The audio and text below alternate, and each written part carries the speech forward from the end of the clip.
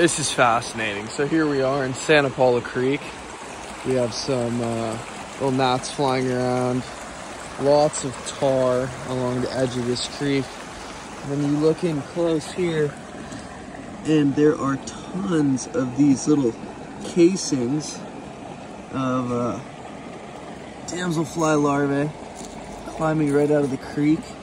You can see they're just the exoskeleton, and there's that opening in the back where they just come right out of. And they leave this perfect shell with their legs and everything intact still. And for reference, this is an adult damselfly.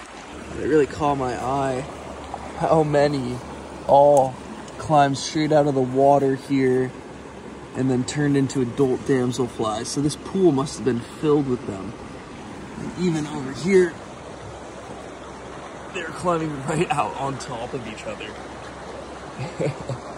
to hatch. Pretty wild.